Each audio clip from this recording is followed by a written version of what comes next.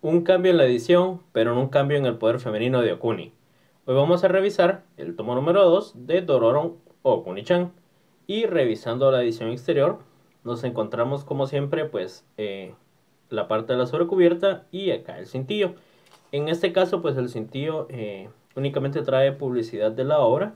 Acá nos encontramos algunas frases que salen a lo largo de este tomo. En la que sería el lomo, pues tenemos el autor y el logo de MangaLine.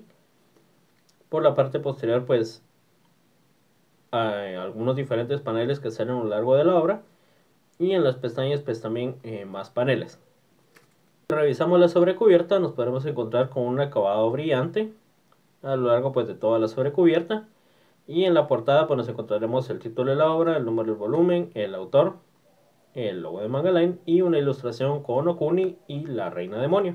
Si nos vamos al apartado del lomo, pues tenemos nuevamente una ilustración de Okuni, que es pues más alargada que las normales que ponen en otras ediciones. Tenemos el número del volumen, el título de la obra, el autor y el logo de MangaLine.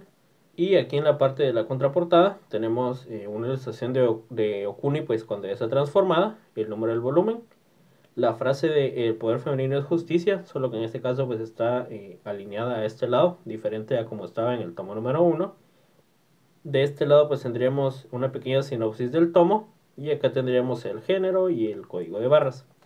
Si revisamos las pestañas, de este lado pues tenemos el título de la obra y el número del volumen, y acá tenemos una ilustración de Rainman, que pues ya es un personaje que salió desde el tomo número 1, pero que en este tomo pues vamos a tener un poco más de información sobre él. Y en esta otra pestaña tenemos otra ilustración de Okuni cuando ya está transformada, y acá pues nuevamente el título de la obra. Sin embargo, acá se pueden dar cuenta que son colores diferentes en lo que sería esta especie de pañuelo. En esta parte de acá pues es azul y acá está en rojo. Sin embargo, pues no sabría decir si es otra transformación diferente, debido a que como el manga pues es completamente blanco y negro, no lo podemos descubrir viendo únicamente pues las ilustraciones. Tal vez es algo que veremos más adelante en el tubo número 3 y 4, o sea únicamente algo de completamente estética para que quede acorde al fondo que tenemos acá. Ya retirando lo que sería la sobrecubierta, podremos observar nuevamente esta escala en morados, que siguiendo pues el tomo número 1, la escala era un color diferente, porque el fondo de la sobrecubierta era en un color como aqua, y esta parte de acá era de ese mismo color, y en este caso pues la sobrecubierta pues es morada, y por eso tenemos acá esta escala de moradas. Entonces acá en lo que sería la portada pues tenemos la misma ilustración, en el lomo también, y únicamente aquí en la parte de la contraportada pues varía, ya que tenemos la ilustración de Okuni, solo que completamente grande, sin el resto de elementos que teníamos en la sobrecubierta. No sé si se observa aquí en cámara, pero tenemos esta temible línea amarilla que sale en algunos tomos que ya hemos visto en otras editoriales, pero que pues es el primer tomo de MangaLine que miro así. No sé si es únicamente mi tomo, y pues esperemos que igual se arregle en los siguientes tomos que lancen. Si pasamos a la edición interior, aquí es donde podemos observar el cambio que les mencionaba al inicio del video, ya que ahora utilizan hojas blancas.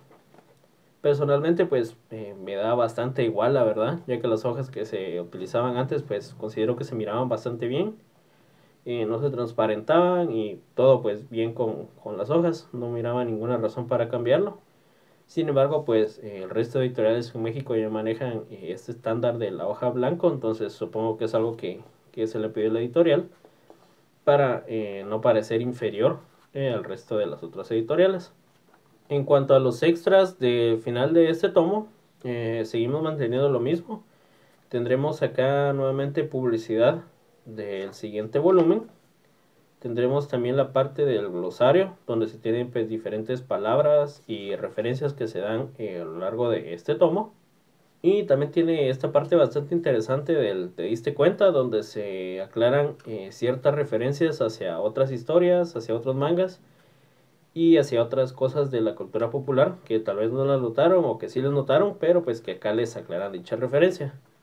Algo que sí me parece interesante resaltar acá es que se cambió la parte de la traducción.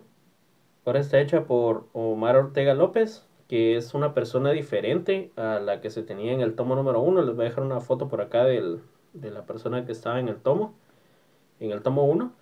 Y sí se puede ver, sin embargo no, bueno, pues yo no soy de México, pero no noté esa mexicanización del hablado.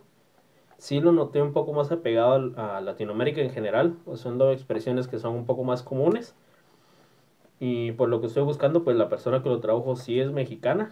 Entonces, pues, ustedes que sí son mexicanos y están viendo este video, pues pueden dejarme ahí en los comentarios si les pareció la traducción más apegada a la forma en la que ustedes hablan en México. Si ustedes compraron este tomo cuando salió en las preventas o al inicio como tal de la tirada de este volumen, ese traía como extra un separador, pero acá en MangaLine Guatemala pues solo le dieron una cantidad finita de extras y en mi caso pues ya no me llegó ningún separador, pero si encuentro la foto de alguno pues igualmente se las voy a dejar por acá. Y en lo que respecta a este tomo, en lo que sería la parte de la historia, tendremos pues algo más apegado a lo que sería un manga típico de recuentos de la vida y escolar, ya que se tiene pues un pequeño apartado deportivo.